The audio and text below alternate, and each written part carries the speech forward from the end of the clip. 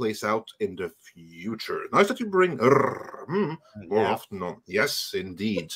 Thank you. And before we move on with any super chats, well, we still have coming on. We have to move on to the final main topic of today, namely the cancellation of the live-action remake of Cowboy Bebop. Now, I noticed something really strange with this cancellation that has never, ever happened, to my awareness, with any other cancellation.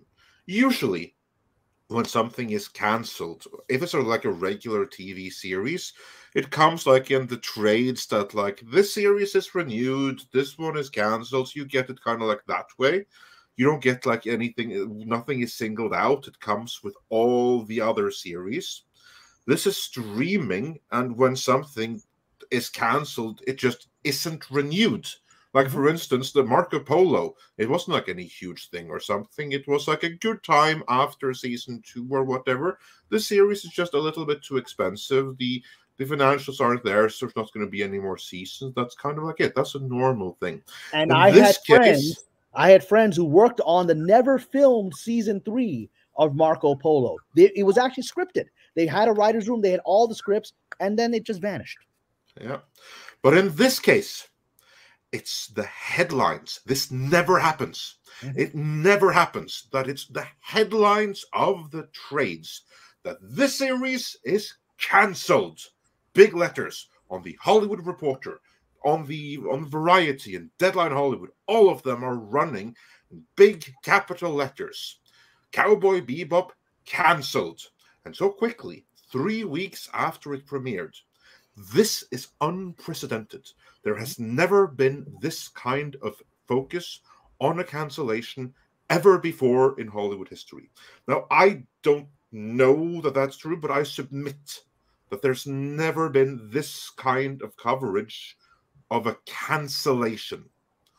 Why is this cancellation getting such press and such attention rather than just quietly being brushed under the carpet, which is the usual way that cancellations of big projects that crash and burn happen? Well, I will put it another way. Usually they will, even if they do decide to do this, unless it's something like the joke I made earlier, like the Pauly Shore show, where it was clearly a disaster and they canceled it, like 3-4 episodes in or whatever it was. This, I think you're right, Andre. This is like unprecedented, like the way they're announcing this before the show has even finished kind of like having its ability to do its run on Netflix. Exactly. Right? I mean, the run ain't done. It's 3 weeks in. With streaming, they usually give it time. It's not even been a month. Yeah, this is kind of a bit this is like, unprecedented. Unprecedented, I guess is the word for it. So, like, let me hear your reasoning as to why you think this is, because I have a slight theory as well, and then I want to, of course, hear Cameron and as well. But yeah, like, I know you've been wanting to hit on this for a while, so let's hear what you think.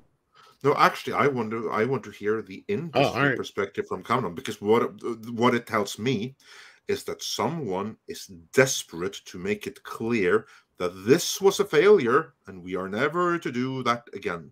This is a narrative that is being put out there. Someone, for whatever reason, this I don't know. I won't speculate on what's the goal behind it. But when you have this kind of like, or with these headlines, someone is putting out a message that this was a mistake and don't do this mistake again. Well, I'm very interested to hear RM's perspective, and Thomas said he has his theory. My perspective is very simple, actually. Anime is a threat to Hollywood. It is seen as a threat by the club of Hollywood that's still there, that believes it can control the narrative of storytelling worldwide.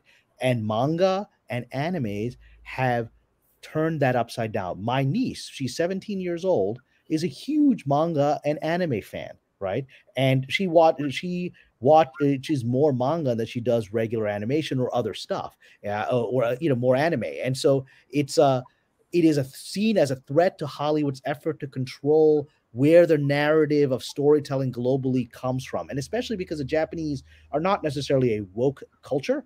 And especially with regard to mangas and animes, they can often be very anti-woke. They are often represent aspects of human sexuality and other things that are, let's just say, more traditional in their perspectives about male-female attraction, and often some bizarre kinds of attraction. But it is something that is seen as a culture that is trying to supplant Hollywood's effort to control the global storytelling narrative. And so there is, in my opinion, yes, very much an organized effort to try to make people think in the industry. This is a message for the industry. This isn't going to make you money.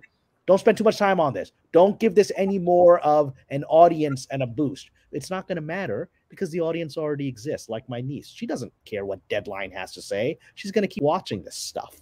And so this is a mistake. That's my perspective. Yes.